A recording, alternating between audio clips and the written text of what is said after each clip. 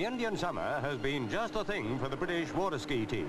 Robin Beckett is putting the final polish to his slalom technique at the Prince's Club, Ashford, Middlesex.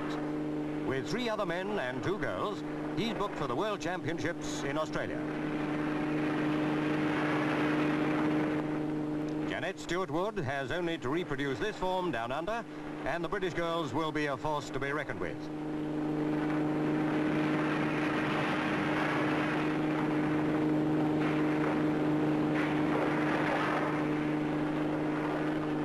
Good advice came to the team from former world champion Phillipe Logut, French of course. Anne Wilton, like her friend Jeanette Stewart-Wood, has won several events in the past season. And demonstrates some tricks that many experts wouldn't try.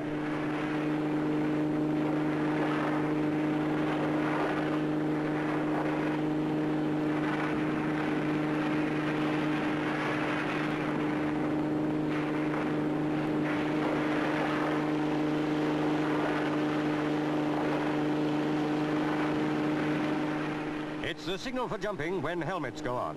And Beckett's the man to thrill a crowd anywhere in this part of the sport.